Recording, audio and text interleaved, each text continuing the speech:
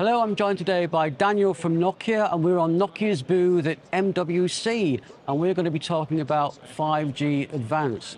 Daniel, looking at service providers, what are the key drivers for them to adopt 5G Advanced, when looking at the perspective of their business consumer customers? Great to be here. I think from a 5G Advanced point of view, we're just getting into 5G Advanced now with release 18 coming out. And what you will see is that there is a huge capability driver that comes in from a network side. So when you talk about 5G Advanced, you've got use cases such as XR, which will be an important element. But as you go through, you see that there has been some lack of adoption, and 5G Advanced will bring that capability up. We ensure that the verticals are transformed with the use cases that come in. And then you'll be able to drive efficiency across energy and other elements as well from an operational perspective, bringing in AI, ML, and making sure there's efficiency across when it comes to verticals. So in terms of ecosystem collaboration in the era of 5G Advanced, how is that shaping up? And can you point to any key applications that have emerged so far surrounding 5G Advanced? I think what's very key about 5G Advanced is that it's all about experiences. So one of the elements is how you expand experiences of use cases. And some of those use cases are coming forward in the verticals already. We're seeing some efficiency-related use cases coming out, and we're working with operators across the world to do that. And then as release 18 comes in, those use cases will also go into specific verticals. For example, if you look at automation, that's going to be a key area where we'll be able to realize some of these use cases. And earlier we talked about XR, that becomes a viable use case for us today. You can already see some application, and we'll continue to extend that into different areas as well. So all that's coming through with release 18, and the final release where release 19 will also determine some of these elements coming forward for 5G Advanced.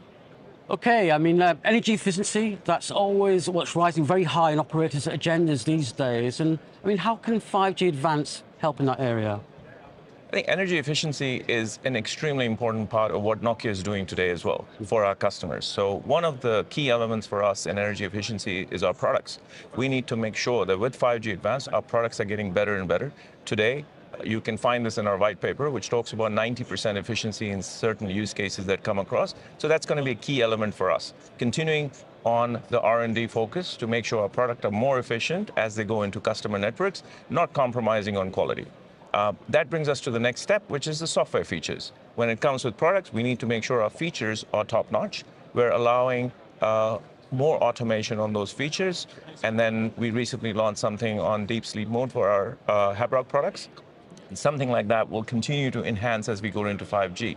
And the last element I would say is also the automation we talked about. We have our Monterey portfolio, which focuses on energy savings. Those will just get advanced as we use more advanced AI, ML features on automation through our networks, and making sure that we're able to capitalize on those, driving the energy efficiency and bringing the OpEx down for our operators.